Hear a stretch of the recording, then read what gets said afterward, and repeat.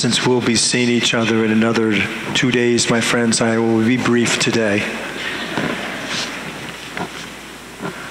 Do you guys mind?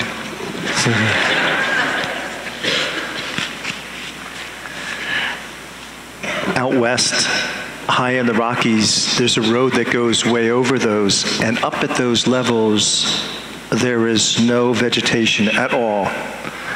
The weather is generally treacherous, very few nice days.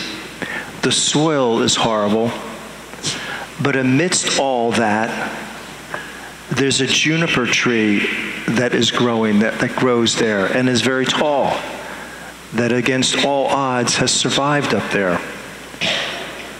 And for the past several years, people have been decorating that, and no one knows who. But this tree is decorated for the months of January and December. And everybody who passes that tree at those upper levels, usually under horrible conditions, think the same thing. There's life and hope in a rough world. There's life and hope in a rough world. And the world can be rough at times, can't it, my friends? And where do we get that life? And where do we get that hope? Isn't that the Christmas message, isn't it? Isn't that the Christmas message?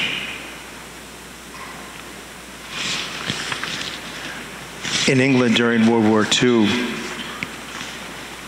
they used to put posters all over the place to try to boost the morale of the English people during the war against Germany.